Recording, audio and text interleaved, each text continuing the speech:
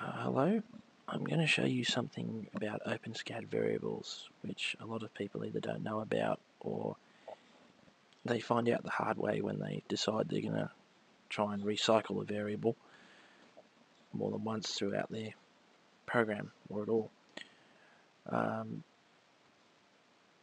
Variables typically,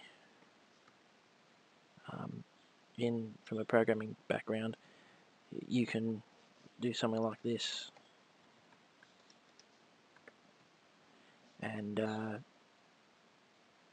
after this point, it's got this variable will have the value of 9, and then after this point, it'll have the value of 10.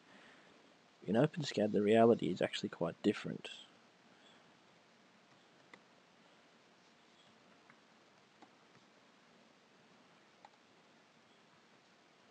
I'm going to show you by echoing the value twice after it gets set. So the first value we should see is 9, and the second value we should see is 10. However, this is not actually what happens. Both values are 10. So the value up here is actually 10 being set from here.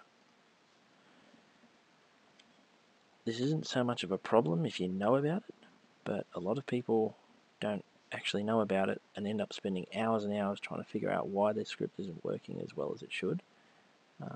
Bottom line is just don't recycle your variables. Just makes it so much easier.